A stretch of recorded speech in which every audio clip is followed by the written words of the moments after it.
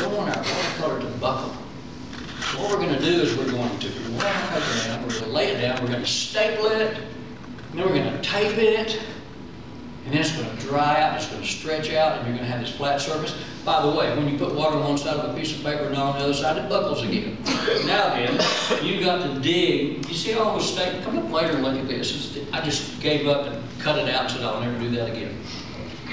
No staples, no tape. Just lay the paper on a surface and go to work.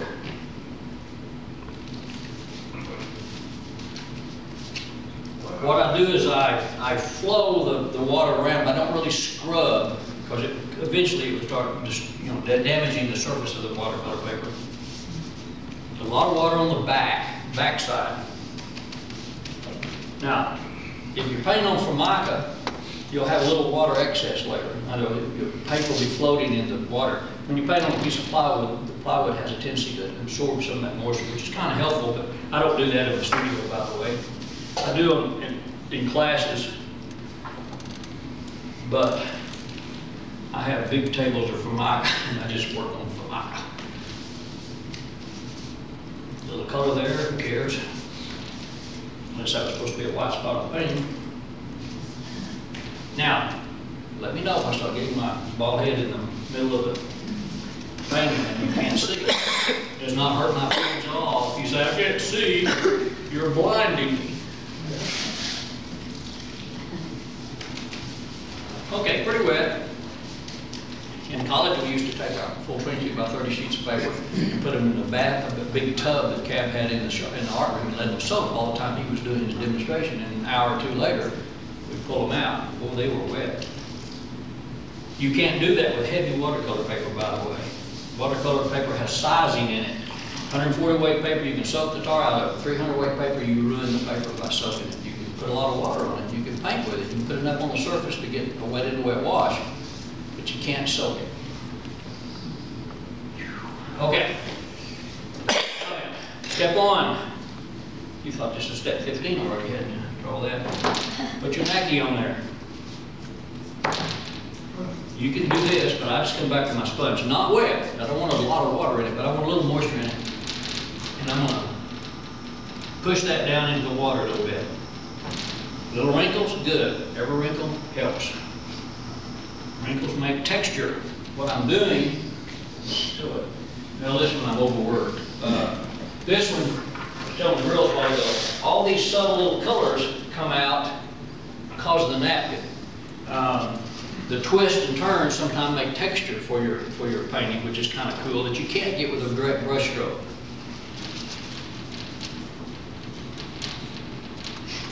Now then, I didn't clean my palette. Bad boy. I'm going to throw a bunch of yellow up in the blue, or it will get green on me. My palette is very limited in colors too, by the way. Although I'm doing a lot of purple tones now and stuff, I'm going to have to buy some new colors. Alrighty, I'm going to throw in, now I'm going to cheat a little bit. We don't have time for my paper to dry. So, if I can find it, I have already laid in the beginning wash. Since we're going to paint this painting, I need to make sure, I don't want you to see too much of it first.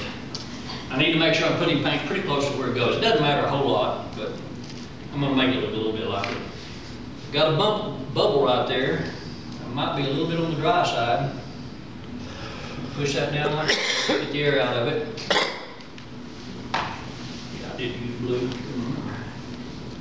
I'm going to take a little bit of color, and I'm going to just throw the color in places on the outer part of the composition. Ooh, it did a real bad thing, I think. Some paper has a watermark on it. It's right there. Oh well, the way it goes. It's kind of like having Neiman Marcus in your collar, I guess. It says D arches. Little ground color. Little value change. For now it's kind of dull. I want some greens up in the behind the vase. I'm not going to go right to the vase because it's already bleeding over to it. Going to slow down and get a little more paint, a little less water. What you're working at all the time, lots of water, real fluid water, put it on the wet paper, it's going to really blend and disappear. When you want to get more power, more darks to your color, you've got to slow down, spend a little more time in your pigment so it's drier, then you get a little more color, a little more value change, actually.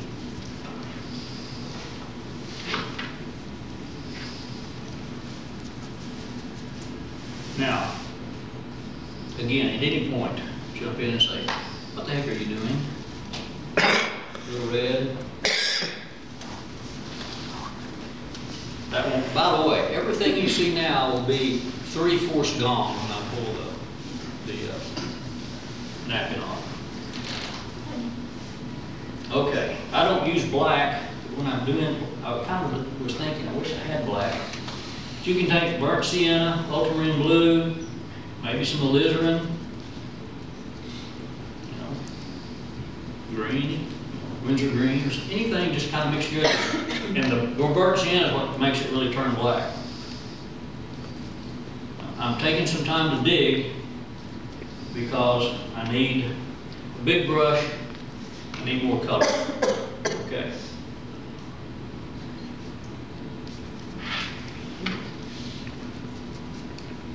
When you're mixing colors to make black, you get some color in that black rather than just a flat black, which becomes really and truly becomes relatively dull when it dries in value. Take some straight blue. So my base probably won't be just as black as you see that solid picture be.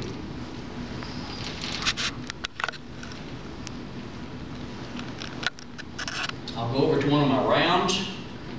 I've got some yellow flowers. Since I'm painting through a napkin, I don't have to come out and mix on my palette all the time, which is what you normally do when you're being careful. But when you're going to smash a bunch of paint around and you want it to go through the napkin, you just do such. Dig into your paint. Some yellows over here maybe. And what kind of flower is this? Can anyone tell me? Sunflower. Buttercups. Sunflower. Sunflower. Beats me.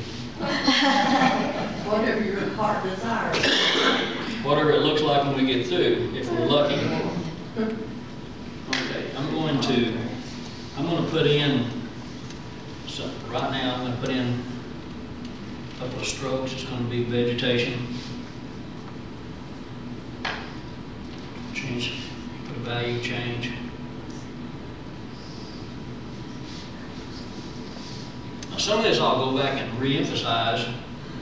Pull the napkin off. Oh, by the way, clean brush. Brush comes out of the water container full of water, and you can't put that into your paint, it's going to flood. That's the quickest, easiest way when you're in a hurry. Nice people blot, you know, put it on their clothes or whatever. Is that about the height that you work off of in your studio? No, it's too low. It's too big. About like this. Yeah. I've got, you know, those old-fashioned big drawing tables, the architectural tables. Yeah, we bought one at an auction one time. It's real big and a lot taller than this. Are you seated on the stool when you're working? When I'm doing this, I stand up. I don't like to sit down when I'm doing washes. When I start doing detail, particularly detail when you're doing more realistic stuff, I sit down and get control.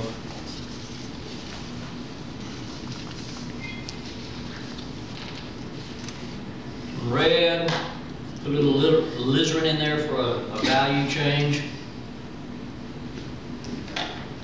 We'll run the red off the page over here because I did it over there. No matter what I do, it won't look the same as the first one.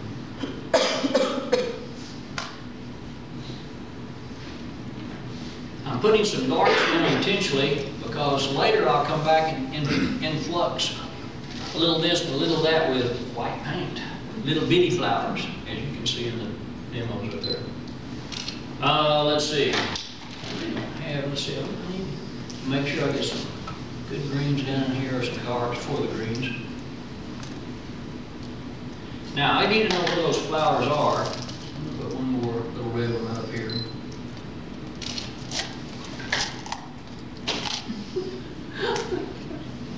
Hey, don't laugh, I had hair when I started this.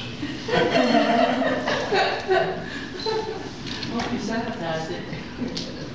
I did I was sent out many years ago to Florida to do a screen test for a television show they were thinking about doing. And they saw me lick my brush and this guy, you can't do that. You cannot put that back. We get a lawsuit, you can't do that.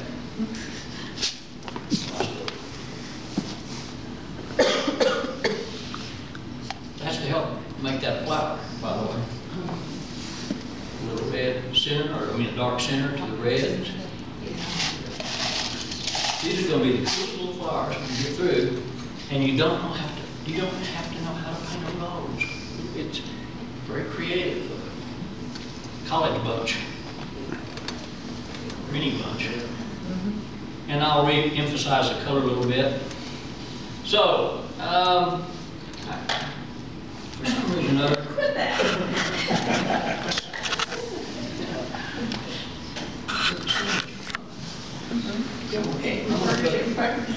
I'm going to put a couple little blue flowers up here.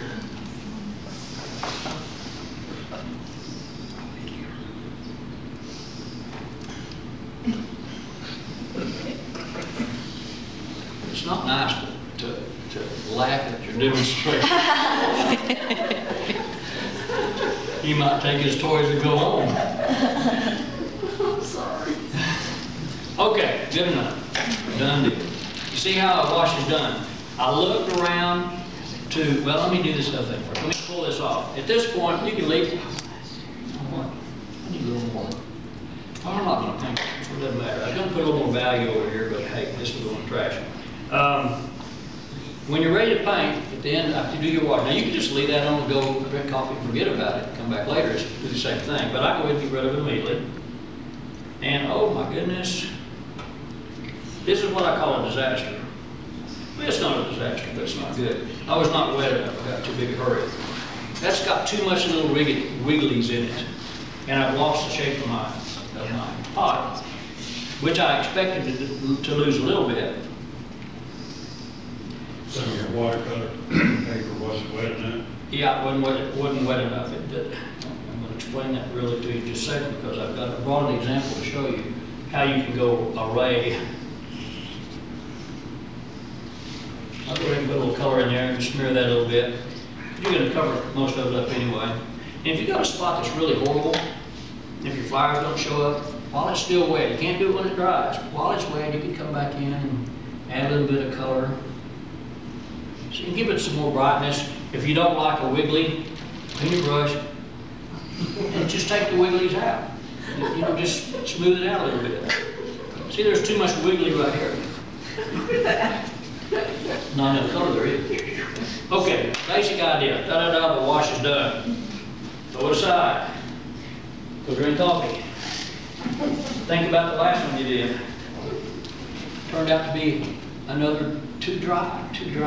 When your paper is not wet enough, it doesn't suck the color through. If it's saturated and floating in water, all the color goes through and disappears, so it just runs all over the place. But this is an example of just like that, way too dry. I brought it to show you. But I think I could make a painting out of it. I've been thinking about going ahead and doing something with it, but it is kind of not what I expected. What I expected on the one I showed you was to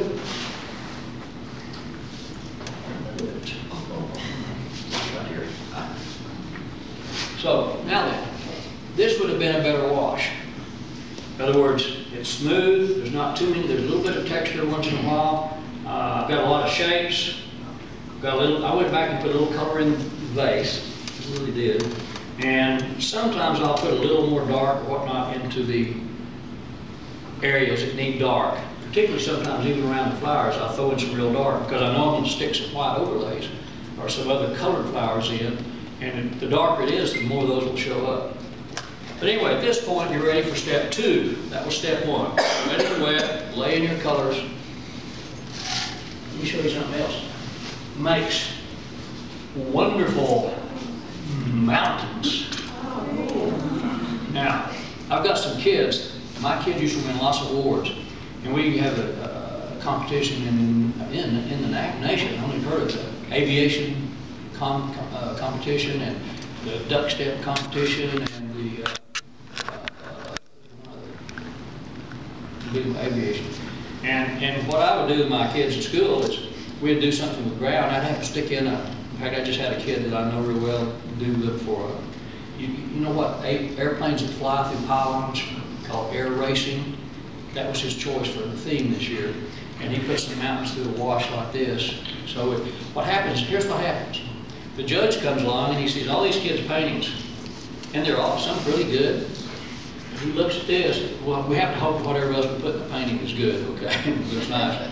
But when they see this, they think, how could you do that? And that holds that judge's attention long enough to give you a great chance to be a winner or be a placer. Whereas so many paintings kids do, and all kind of are the same.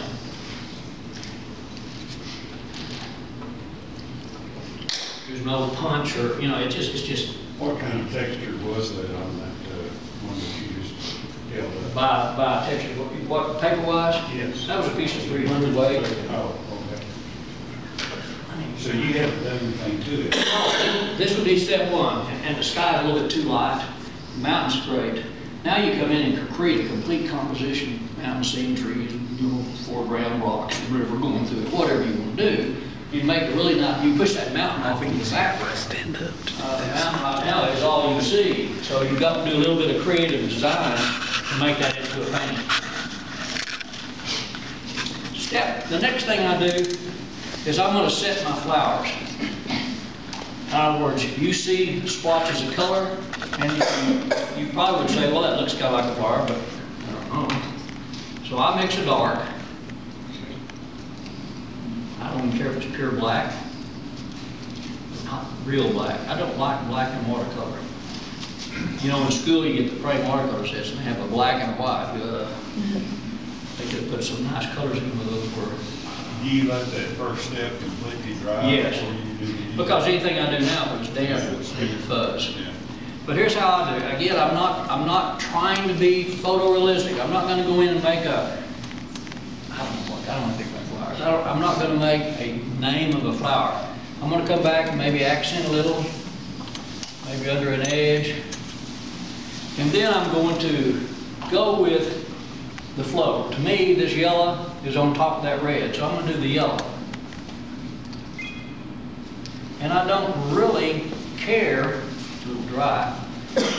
When your brush skips, you don't have enough moisture in your paint, by the way.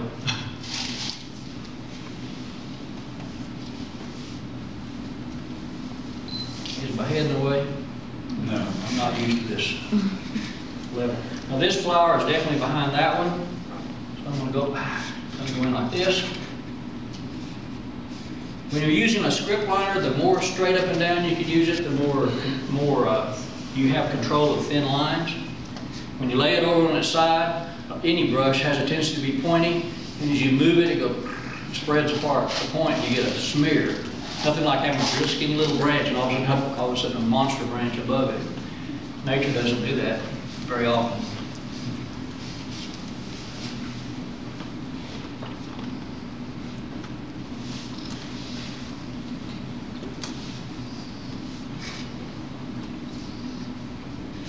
Okay. Oh, by the way, always feel free to turn your paper according to how you're right-handed, what works best for you. And can you do that if it's built to that board? Not very easy. Another slam.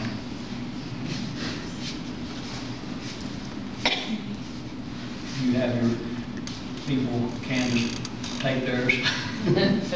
No, they do if they want. Some do, some don't. There are probably some reasons that might be good. I haven't figured out what they are yet. Nice whiteboard. This little, the red flowers over here, we can make it different. You can go within the color range. It's a little different kind of flower, isn't it? I don't have a clue what it is, but it is a different color, different shape of flower.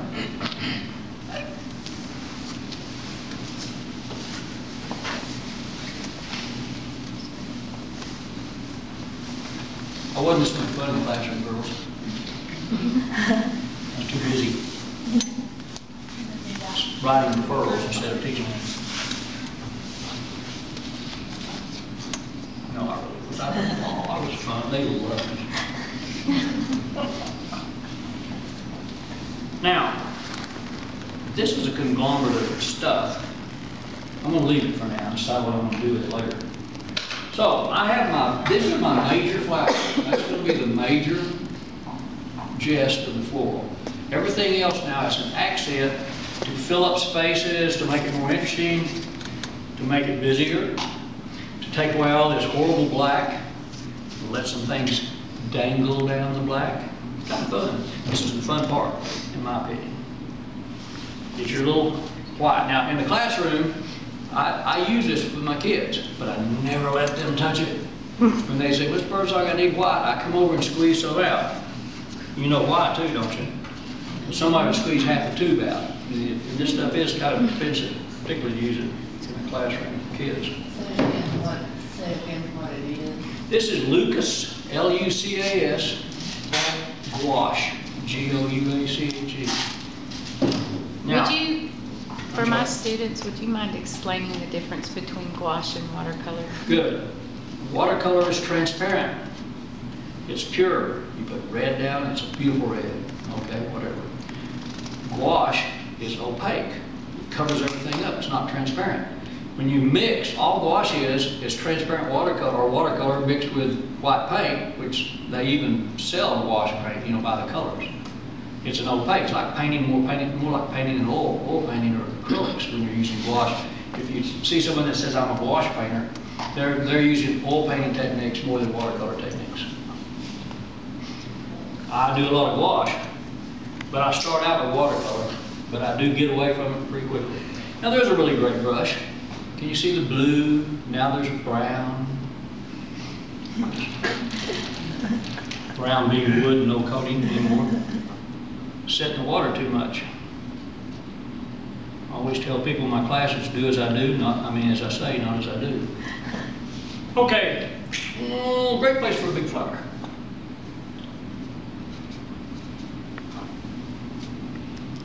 Now, I press down and come in.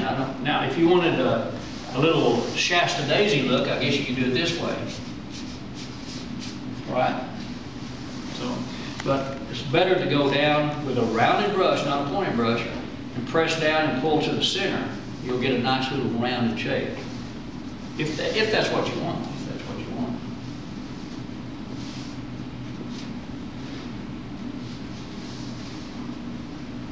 Are you a purist, Candace? Is this making you ill?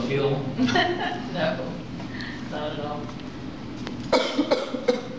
I taught a workshop with a pretty well-known, was not famous, but well-known Arkansas artist named Sheila Parsons. She had workshops all over the world.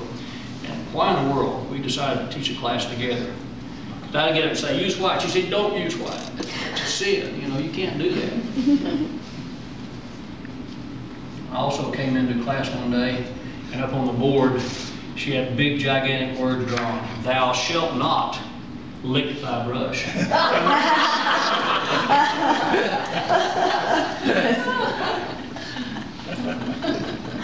Now, you know, this is what you do if you want white flowers. But let's say, oh gosh, let's have some color.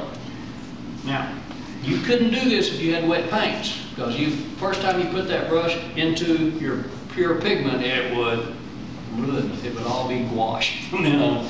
But when it's dry, I can cheat. I can just, let's see. Let me clean that off for a minute.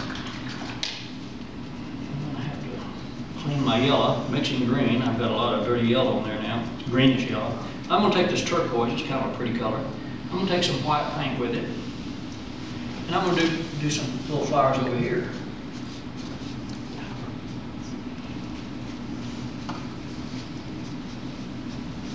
Sometimes you can have them looking straight at you. Sometimes you can have them just dilly-dallying down halfway.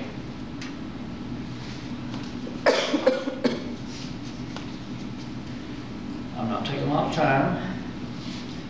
I want them to look like flowers, but I'm really not caring if they are a perfect flower. probably saying, boy, you hit that one on the head. Maybe I hit it right on the head. Pretty sure that one perfect. We'll mix a little, let me get my orange going. You can't take red and make red flowers. Why? With white paint. You want to know? No cookie. Turns what? Turns pink. I hate pink. Oh, I hate pink. So if I want a red flower, I'll take my orange, put a little red with it, and we have a multicolored flower. Orangish in this case. If I want more red in it, you know, I can come back and put a little red on top of that.